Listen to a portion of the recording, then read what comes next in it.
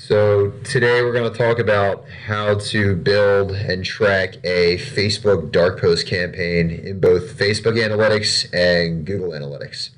And all you're going to want to do is you're going to want to start by opening up a new browser and typing in Google URL Builder. You're going to want to click the first link that comes up and simply scroll to the bottom. And what you're going to want to enter right here is the website URL that you're driving your traffic to. This should be a custom landing page based on what your campaign is targeted towards. So for right now, let's just pretend we're driving traffic to Toyota's site. So we're going to enter in www.toyota.com. Your campaign source is the actual source that you're using to leverage this traffic, which is in this case Facebook. Your campaign medium is your method of how you're actually obtaining this traffic. So whether that's a pay-per-click campaign, an email blast, or any other digital form of advertising that you might be using, that's where you want to enter this. So here's a pay-per-click campaign. And the campaign name, this is anything that you want to call it that you're going to remember this campaign by. So we'll call it the Toyota test campaign. You're going to want to generate a URL. And we're going to leave that be for a second. And what we're going to want to do from here is open up Facebook. So we'll open up a new tab. Go to facebook.com. And what we're going to want to do is go to the Ads Manager section of Facebook.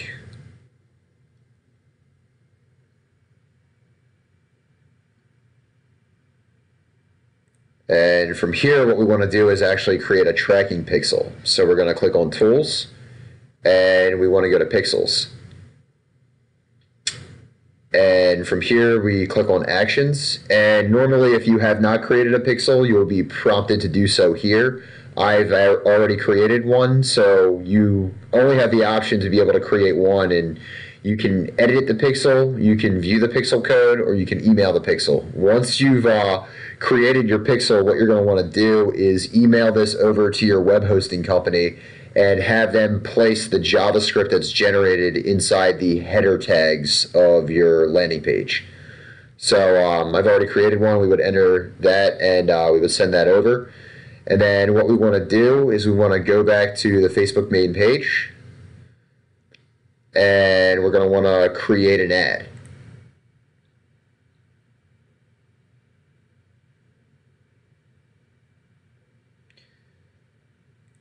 So from here we can choose a number of campaigns that we can go after. I typically like to choose the send people to your website.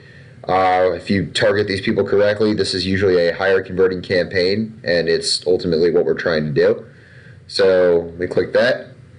And right here is where you want to enter that Google URL that we built previously. That's the tracking URL for Google Analytics. So we're going to flip back to our other screen, and we're going to copy this.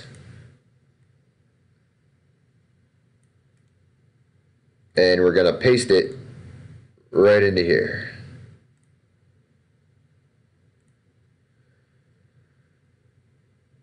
And here we're going to also choose that pixel that we created in Facebook. And what this is going to do is it's going to allow us to marry the data collection that we have in Facebook as well as Google Analytics to get the ultimate form of tracking.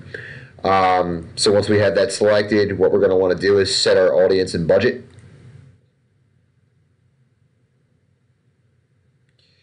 And from here is where we start building out the targeted demographic of who we're going after. I'm located in Baltimore, so naturally I want to try and capture people from that area.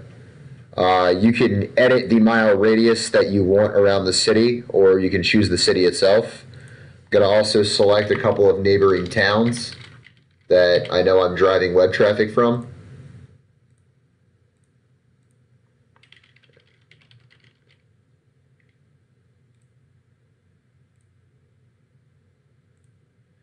And here we can select what age range we want to go after. So that might be a little bit low. So if we want to change this to maybe people who are between the ages of 25 and 55. And if we want to select gender specific, men, women, or both, you can. Languages, if you want to go after a specific language speaking audience, you can do that as well. Here's where it gets very targeted for automotive. Facebook actually has a partnership with Polk Data. So what you can do is if you click into the box and under behaviors, there's an automotive section, and you can drill down into there, and you can see there's a section new vehicle shoppers in market.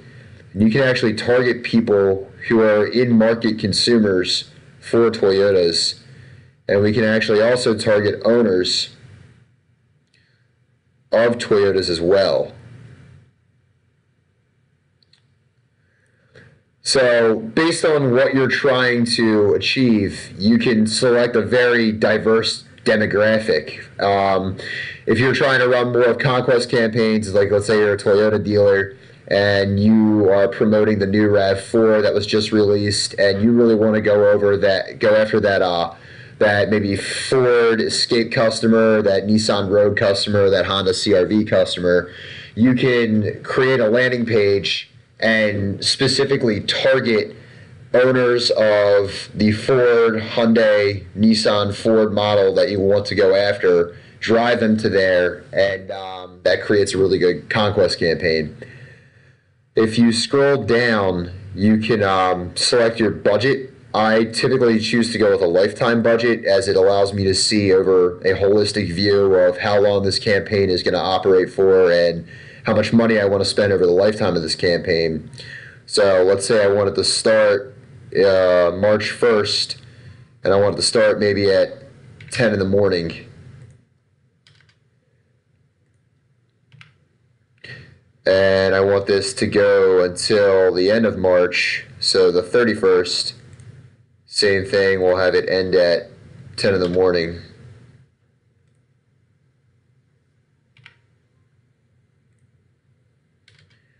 And what you'll see right here is the estimated daily reach. And that's how many people on a daily basis Facebook is estimating you will actually serve an ad to.